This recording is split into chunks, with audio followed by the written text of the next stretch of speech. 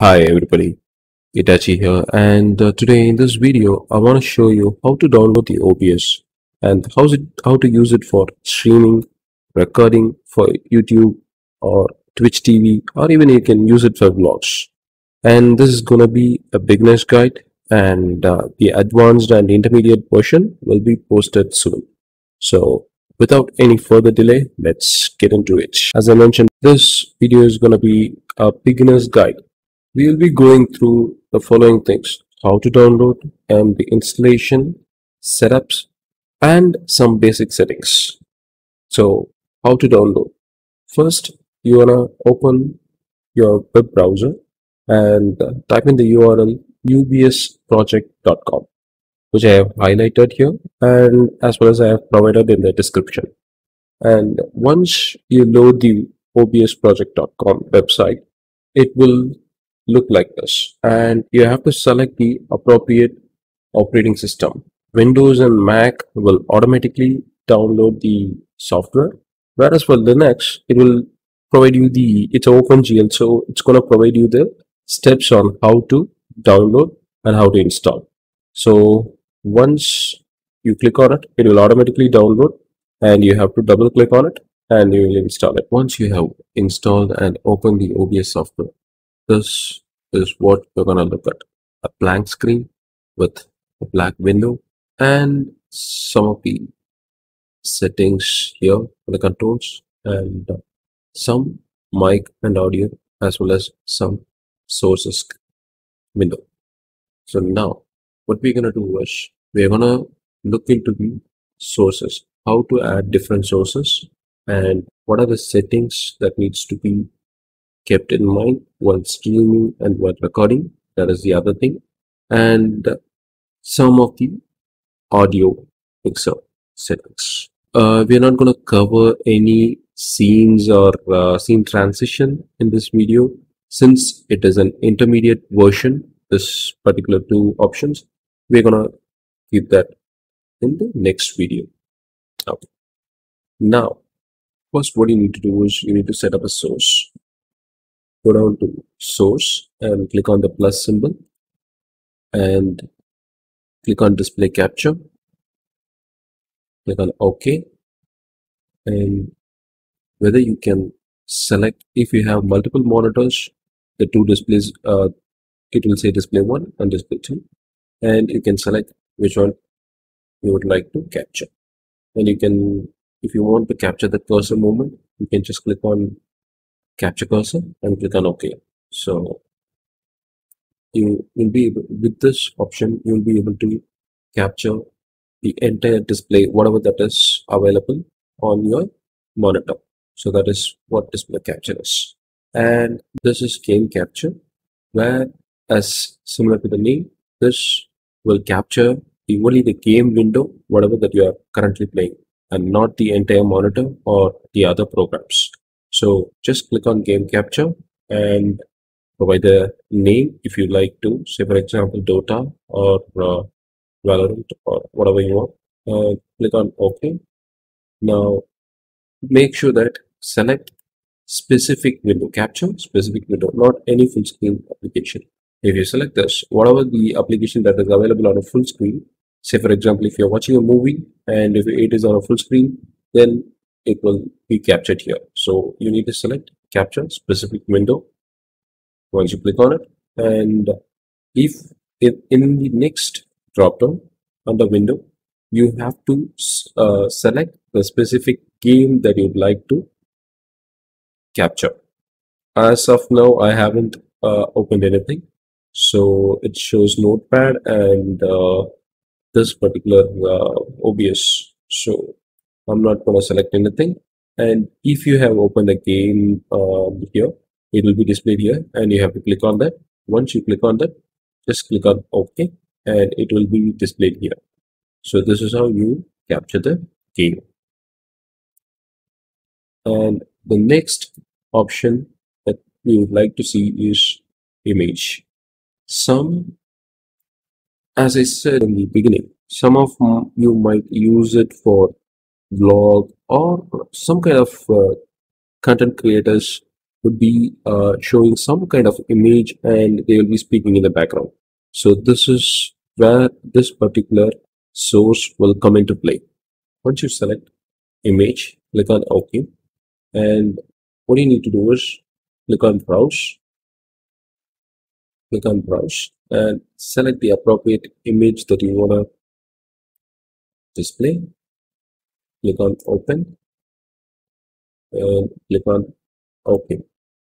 So, say for example, you guys are doing some vlogs or some kind of content creator where you can display a single image and you'll be able to explain it through voice.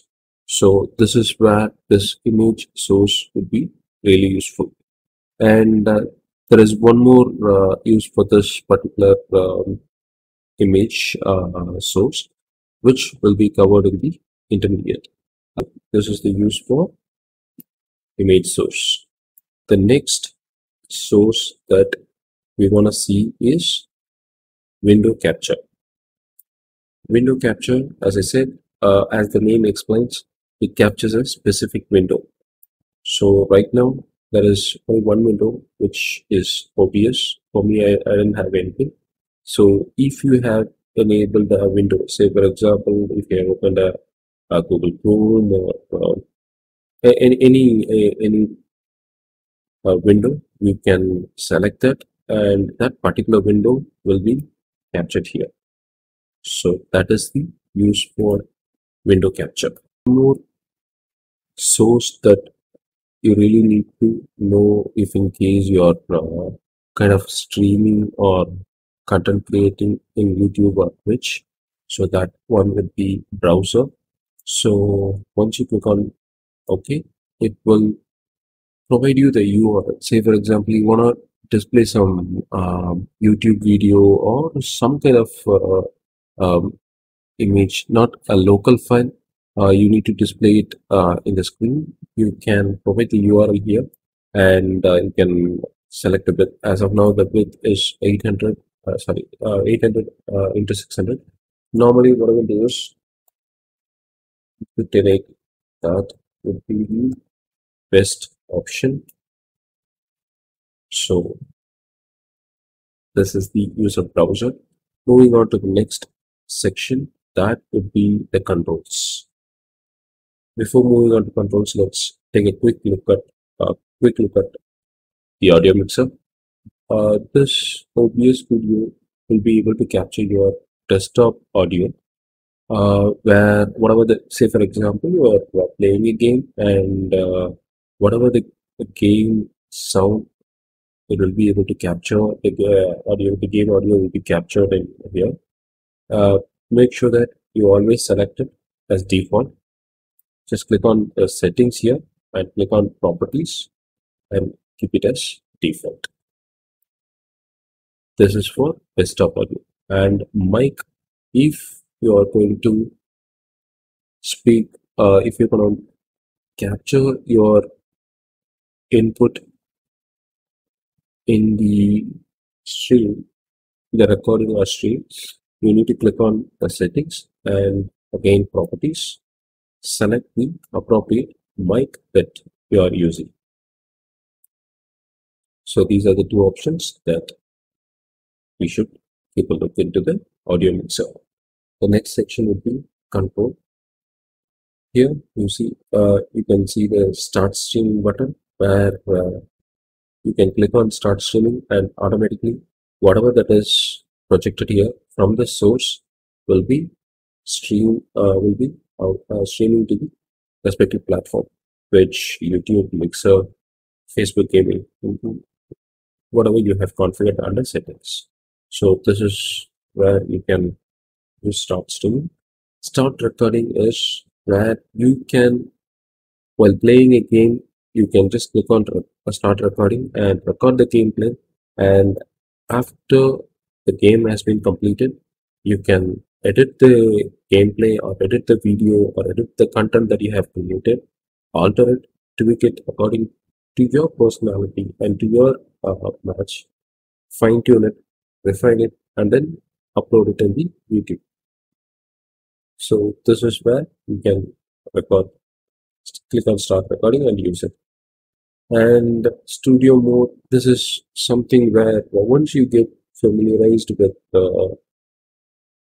OBS Studio, you can click on the studio mode and you can make the changes in the OBS Studio without projecting anything. Exit, which is self-explanatory, and settings.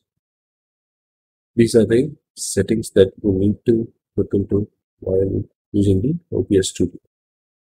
There are several languages available. You can choose whatever you wish to. And theme, there are four different themes, and I prefer the dark theme. These are the settings that you need to, that is mostly useful in under general, where if you want to provide a dialog box, say for example, the stream has started, you can click on it, and similarly, a stream has stopped and recording has stopped, something like that. You want to enable it, you can use it here, and you can connect with the browser, and minimizing it will automatically. So these are the options that is available under general.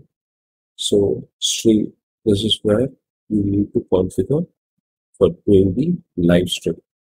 So by default, it will be under custom guys.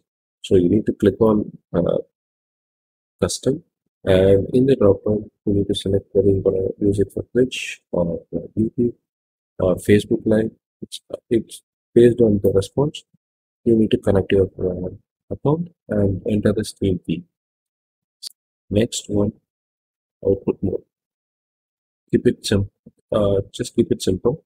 And if you're going to stream, make sure that the bitrate is 3500 or 3500, and don't change any of these settings. So this is whatever the settings that you're going to change here will be reflected in your stream. So the user might have some issues if you want to tweak it here. So it's up to the graphics card and the PC that you are going to use. So adjust it accordingly to your PC. The recording section, this is where you need to mention where you need to save the recording files.